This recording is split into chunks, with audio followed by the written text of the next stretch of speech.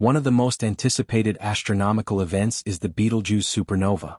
Located on the famous shoulder of Orion, Betelgeuse is a red supergiant star nearing the conclusion of its life. Strangely, in 2019, Betelgeuse, one of the brightest stars in the sky, began to fade. The fading was so noticeable that it could be seen even without special optics. For a few months, Betelgeuse dimmed until observers began to wonder if the star had died. When scientists focused their most powerful telescopes on the red giant star, they were shocked to see evidence of the great dimming, even though the star's brightness had returned to normal after a few months. This star is about to blow up as its life cycle comes to an end. When and why might a supernova happen, and will it have disastrous consequences for Earth? Let's look into it. The brilliant ruby-red star Betelgeuse is located in the upper right shoulder of the winter constellation Orion, the Hunter. You may know it better by its alternative name, Alpha Orionis, but it is the second brightest star in the constellation, directly behind the blue supergiant Rigel. Betelgeuse is an interesting target for astronomers to observe and study because of its variable behavior and peculiar name. Alpha stars are usually the brightest in their constellations, and this is true even though Rigel, Orion's other great star, is brighter. Due to its name, brightness, size, and reddish color, Betelgeuse, also known as Alpha Orionis, is one of the most famous stars in the sky. It is the 10th brightest star in the sky and the 7th brightest star visible from most of North America, Europe, and Canada. Betelgeuse's name comes from an Arabic word that means the armpit of the giant, which is a frequent interpretation of the name. Betelgeuse's actual distance from Earth is unknown.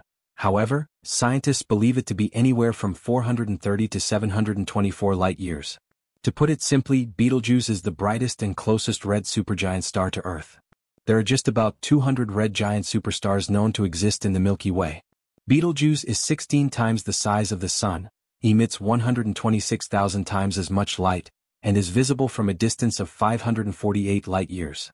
It is cooler than the Sun with a surface temperature of 3,600 Kelvin. Around Betelgeuse, just about 13% of its total radiant energy is made up of visible light. Betelgeuse would be more luminous than Sirius if we could perceive light at all wavelengths. It is estimated that Betelgeuse is around 764 times the Sun's radius in diameter. If this star were to take over as the Sun of our solar system, its influence would extend past Jupiter and the asteroid belt. This would result in the complete engulfment of Earth, Mars, Mercury, and Venus.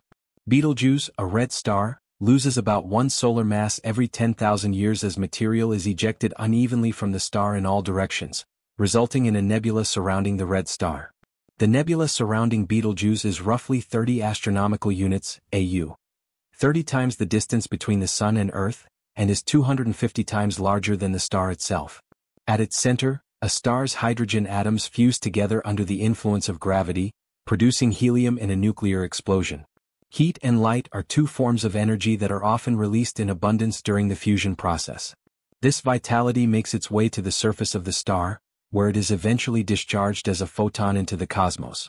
Eventually, the star will run out of its primary fuel, hydrogen, and will have to rely on helium and carbon for combustion. When all the helium has been consumed, neon will react with carbon to produce iron. When this occurs, the energy released by the fusion of neon and iron is absorbed.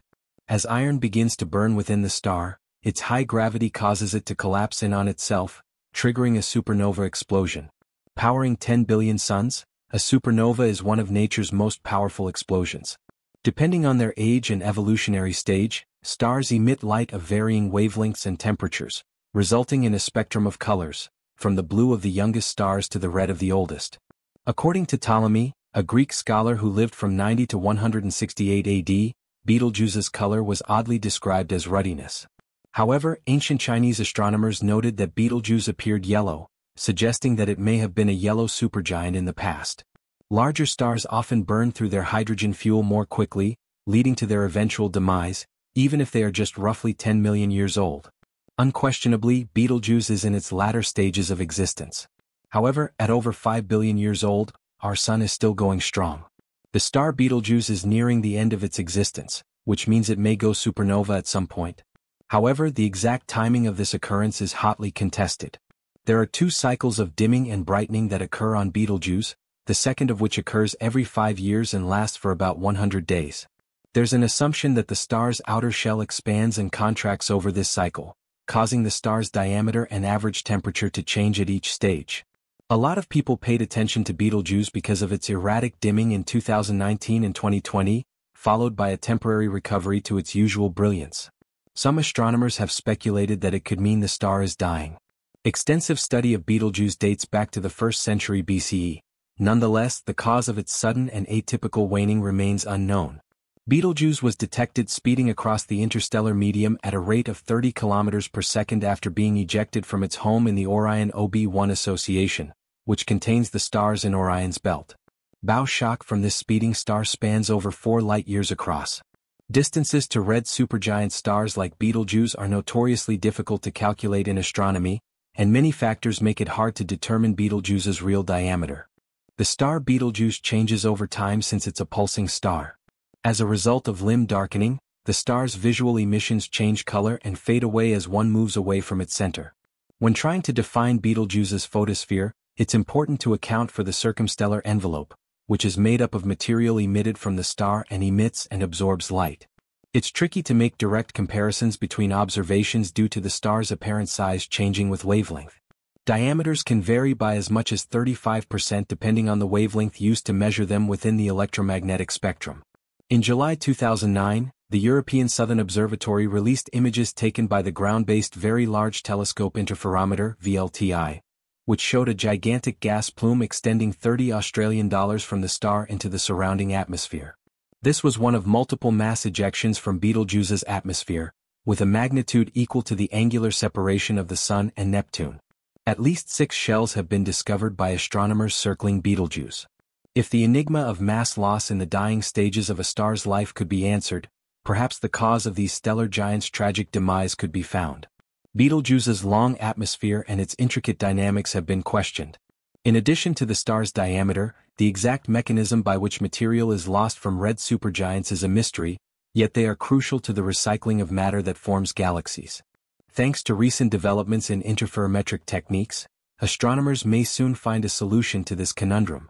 Researchers utilized Hubble and other telescopes to discover that in 2019 the star rejected a large chunk of its visible surface and produced a major surface mass ejection, SME. Coronal mass ejections, CMEs, occur often when the Sun expels chunks of its tenuous outer atmosphere, the corona, but the intensity of these events is thousands of times lower than what was observed on Betelgeuse. The surface mass ejection from Betelgeuse expelled 400 billion times more mass than a typical CME. This explains why Betelgeuse began a rapid decrease in October 2019 and by mid-February 2020 had lost roughly 3 times as much brightness, going from magnitude 0.5 to magnitude 1.7. By February 17, 2020, Betelgeuse's brightness had been quite stable for more than a week. However, by day 5, it appeared that Betelgeuse had stopped dimming altogether, effectively ending the dimming event. Recent visual fading appeared to be unrelated to the imminent core collapse because there were no noteworthy changes in the infrared on February 24, 2020. Another study published on the same day concluded that large-grain circumstellar dust was likely to blame for the star's dimming. The study used submillimeter wavelength measurements to rule out dust absorption as a major contributor. However, large star spots appeared to be responsible for the dimming. A closer look showed that Betelgeuse's luminosity had dramatically increased.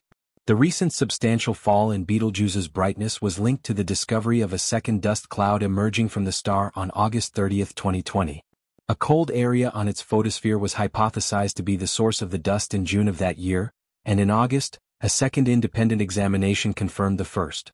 It is believed that the gas ejected by the star as it cooled created the dust. Obscuring dust may have been the result of a surface mass ejection.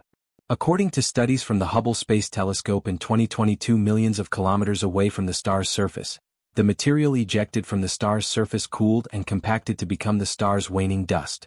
The star's photosphere, which is several times as massive as our moon, broke apart and sailed off into space, blocking it from Earth. The dimming, which began in late 2019 and lasted for a few months, was noticeable even to backyard stargazers. What's more incredible is that the supergiant's pulse rate has ceased after 400 days.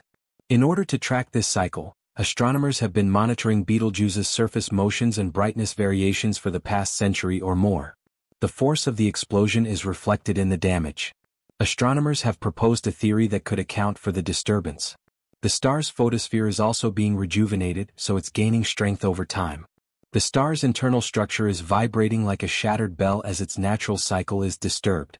These findings shed light on the process by which red stars age and lose mass before their nuclear fusion furnaces run dry and they explode as supernovae. What happens to them depends critically on how much mass they lose. The unusually dramatic behavior of Betelgeuse does not necessarily signal an imminent explosion. Experts have stated that a large star's surface mass ejection has never been discovered, suggesting that there is something happening that we do not yet comprehend. Hubble can help us spot distinguishable surface features, such as the real-time observation of star formation, as we witness this phenomenon for the first time. The ejected material's infrared radiation is still traveling away from the star, so it may be detected by NASA's James Webb Space Telescope.